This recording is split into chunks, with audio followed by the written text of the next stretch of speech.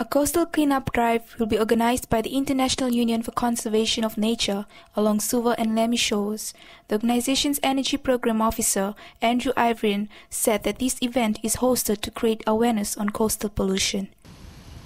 The main justification for hosting a large-scale Suva Harbor Cleanup Day, it's on Saturday, September 19th, it's the International Coastal Cleanup Day, so we thought this would be a good time-appropriate opportunity to raise awareness on a larger scale. I mean, a lot of organizations independently hold cleanup days. You'll see people coming down by the foreshore with bags.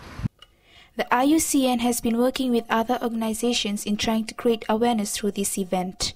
We worked with Department of Lands, Department of Environment, Lemhi Town Council, Suva City Council on this, and Ministry of Education we've engaged with to get students involved in building art out of all the waste we collect.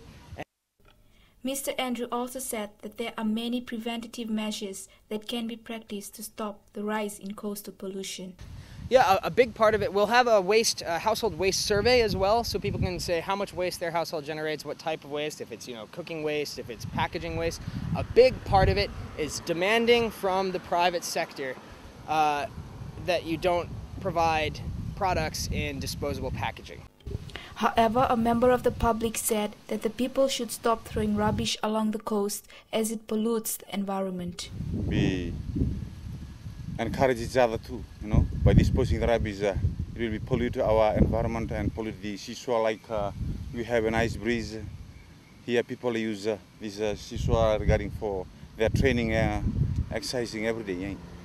There has been an increase in the coastal pollution along Suva area recently.